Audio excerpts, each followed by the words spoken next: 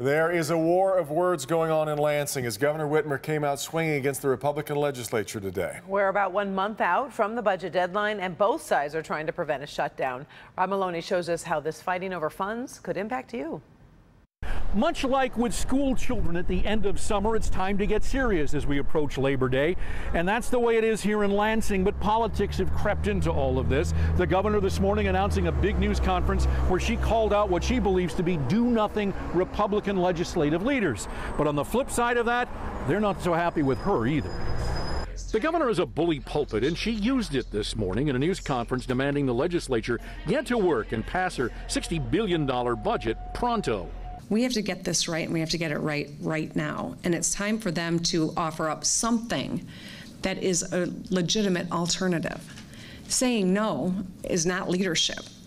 Coming up with an alternative, publicly talking about it, and saying this is how we can meet the needs of the people of the state. That's what leadership looks like, and that's what we haven't seen yet. Senate Majority Leader Mike Shirkey says that's because they agreed not to talk about proposal specifics in public.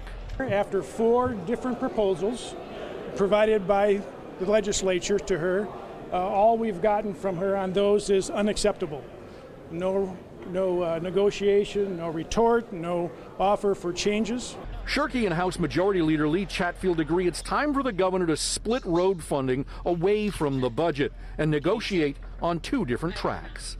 I'm calling on the governor to continue budget negotiations and drop her insistence on a 45-cent gas tax. We cannot hold the budget hostage because of her desire to tax every driver in our state. So the clock ticks. We're at impasse. The governor is warning of a government shutdown on October 1st. I talked to her budget director, and he told me today that they're looking at all of the differing departments within the state that would have to stay alive or going if, in fact, there was a shutdown. So they're preparing for that. They say you can't wind things down in 5 minutes. In the meantime, Shirkey and Chatfield are saying, why are we even talking about a shutdown? There isn't going to be one. They said they can have a continuing resolution. But what they say, and Chatfield said it best, he said, look, we can walk and chew gum at the same time if we are of a mind to.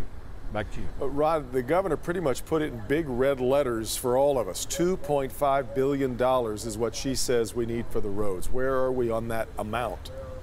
Well, the governor says that if the Republicans get anywhere in that ballpark, then they have something to work with. But Shirkey and Chatfield have said 45 cents is a complete non-starter, and whether they can split that difference, we're not sure, but it doesn't look like that's the case, at least at this point. All right, we're staying on it. All right, Rod.